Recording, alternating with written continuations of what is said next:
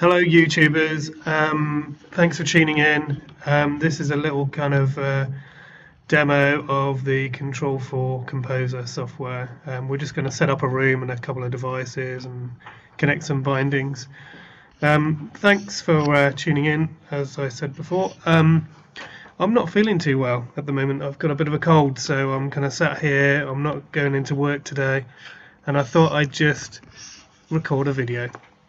So let's see how it goes. So we've got Composer loaded up here. You can see it on the screen. It's this version 2.10.1, which is the latest version of Composer, which includes the new equipment, this CA1 controller that Control4 have just released, which is predominantly, it's really just a Zigbee extender, or I guess it's a basic controller for non-AV related tasks.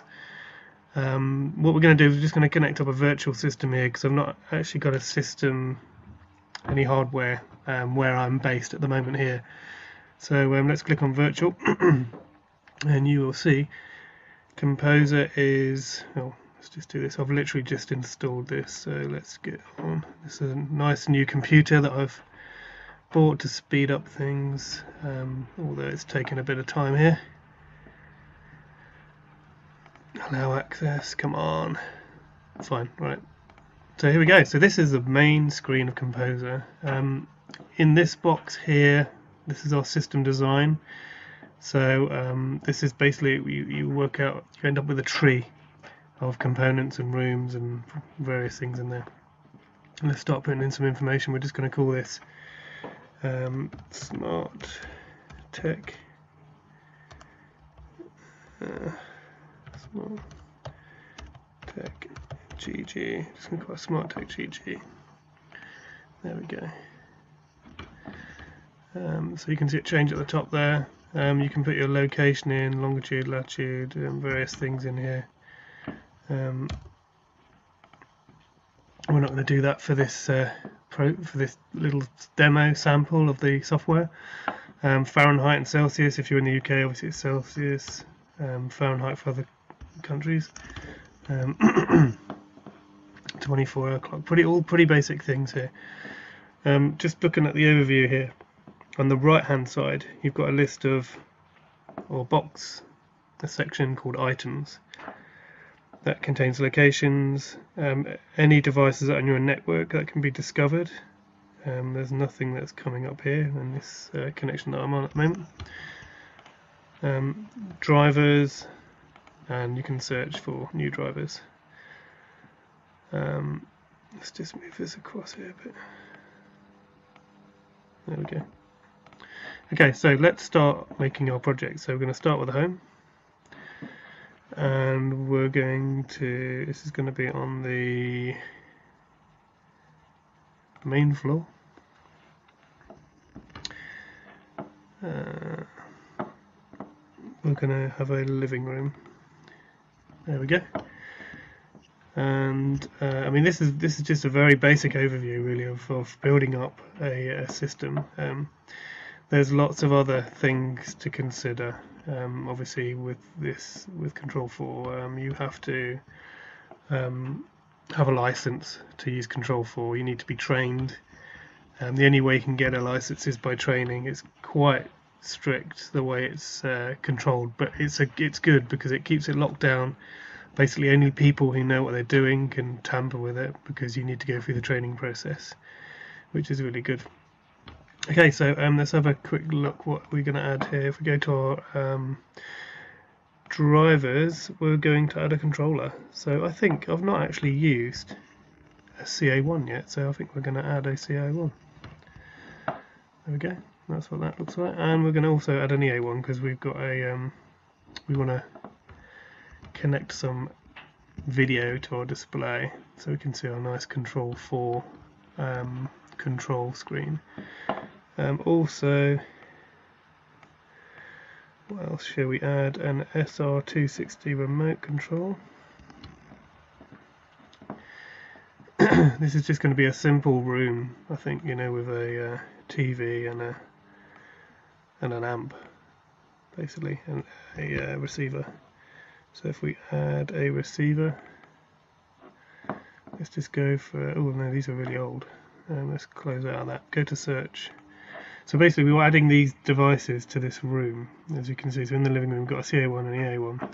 We probably wouldn't have that, to be honest. You'd probably have actually another room, so maybe in the laundry room or something you'd have this CA1. There we go. So that's in there. So that's almost like I'm using that as a Zigbee booster in this situation, in this imaginary situation. Back to the living room. Search for my drummer. So we'll put a Denon, an AVRX, Denon AVRX. What have we got? There's lots of. Let's look at type. Here we go. So we want to go for a receiver. Sorry, I'm a bit slow today. I'm just kind of feeling the pain of this man flu that I'm suffering at the moment. It's not good. So we'll put an AVRX 4100 into there. There we go. So you'll see that load up and it will pop up down here. So that's our receiver. And we need a TV, don't we? So let's choose a TV. Television, there we go. And for this we will use a Sony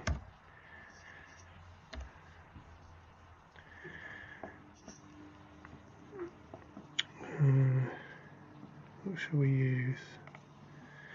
Let's do most recent new. Do those look new? I guess they are.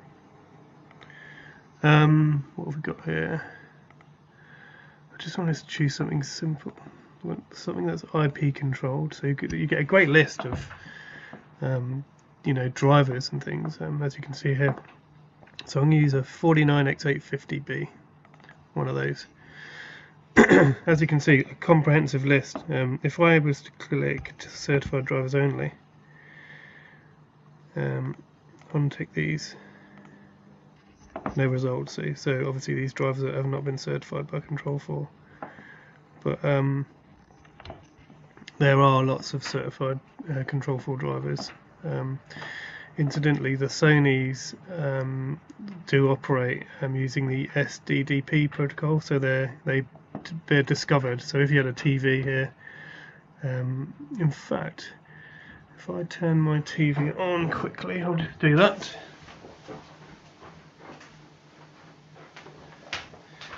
You might see my TV pop up and be discovered, I don't know. Yeah, there we go. So I've just turned my TV on. I've got a KD 49X8088, so what we'll do is we'll delete this one. There we go, delete, and we'll add my TV. If you just double click on it,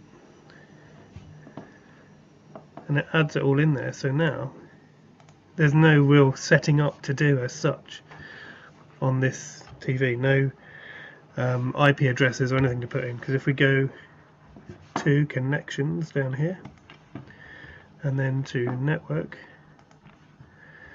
you'll see the Sony TV has already got its IP address, and as you can see there, SDDP Sony TV. So that's great. So any SDDP equipment, if you can use that with Control4, it does save not a lot of messing around, but it just makes things easier, and it works. It's very reliable, this form of control. Back to system design. So there we go. I think we've got some basic components here. Should we just add a DVD player maybe? Let's go to DVD. One of those. We'll get one of those Sony UBX. That's a 4K Blu-ray player. And that's it. Okay, so that's our basic project.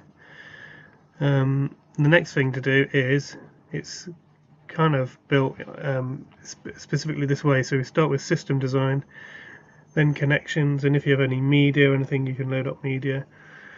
You add agents for various things. So if I click on add agents here, you've got other advanced kind of control options and things which we're not going to delve into now. And last but not least is programming, where we can set, just get what's open, you can make other settings. So yeah, so on the system remote control you can have, I don't know, various very complex things you can do in programming anyway, to make basically anything happen.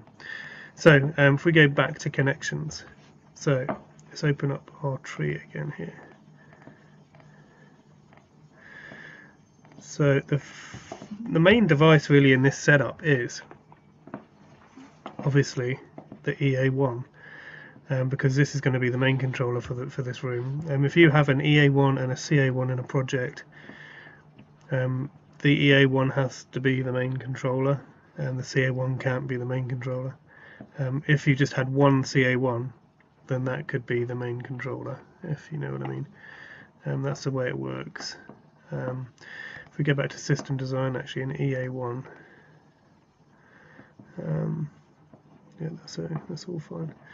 Yeah, okay. So the main component, really, the controller, is the EA1. However, everything is connected to the AV receiver. So if we click on the AV receiver, you get a list of all the inputs, as you can see here. So obviously, if I click on an output, so the output of the receiver, audio video output, so this is the main output here. If I click on that, then it gives you a list of inputs on your Sony TV. So we're going to connect that to, so the TV to the amplifier by dragging across like this, and there you go. So you can see the AVRX output is connected to HDMI 1 of the Sony TV. And likewise, we have a Blu-ray player. So we will click on the input for the Blu-ray, and you can see here the Blu-ray player is listed as devices. Drag that across. There we go. So the AVRX has Sony Blu-ray as an input on Blu-ray. The EA1, and basically to get some screen feedback, so you can use your display to control the rooms, and options. You need to connect this to an input as well. So we're just going to, for this example here, connect that to input AUX 1. There we go. So that is basically it. That's all our connections done. So it's literally like physically wiring the cables. So you're selecting an input or an output and then dragging it across into various areas. And that's as simple as it is, really, connection wise. In network, you will see where we've got our EA1, so you need to put the IP address in for the A1, the CA1 IP address in for that. The AVRX, actually the Denons are SDDP as well, I believe, so those will work as per the Sony TV, where you can go to Discovered and it will pop up if you've got a Denon AVR on your system. Zigbee network, this system remote control that we've got here works on Zigbee, so you will go for a process. If I click identify, oh, it's saying I'm not allowed to run that because I'm on virtual, but yeah, so you'd right mouse click and then identify the controller, so it knows which controller is controlling that room, basically. And that is it, really. That is a basic Control4 system. Another thing you do is refresh navigators before doing anything else after you've done some programming. In Tools menu, actually, we've got I think it's Network Tools, yeah. So you need to actually fire up your Zigbee as well. before you can connect your SR260 to the system. And that is basically a very simple system there. I mean, obviously I've not commissioned the EA1, I've not set that up. The only other thing, actually, thinking about it here, I've just spotted this. I mean, we've used IP devices everywhere, but if you click on the EA1, you can see up here where we've connected the EA1 to the auxiliary, the audio output of the EA1 to the auxiliary here, and you have control outputs from this controller as well. So you have IR outputs. So if in any case the Blu-ray or the TV was IR, you could I mean, the TV, so it's popped up here at the bottom because the TV's got IR control or IP control. So you could drag that across there, connect a little IR bud from the EA1 IR out one port to the TV IR, and then that will control the TV happily IR. Yeah, so that's basically a bit of a, I'm going to disconnect that. If you can do IP control, it's always better, to be fair. It's a bit more robust than the good old IR control. But so there we go. That's a basic, really basic setup. We'll do more of this. I just thought I'm sitting around feeling a bit ill at home, so I just record this video. If you like the videos that I'm putting up, please subscribe or hit the bell, and then when I release new videos, at least you'll be alerted, because I'm not very frequent, unfortunately, with uploading videos. But check out my other videos on Lutron and Reiko lighting control systems, and I'll see if I can post another video up soon. So thank you, and bye for now.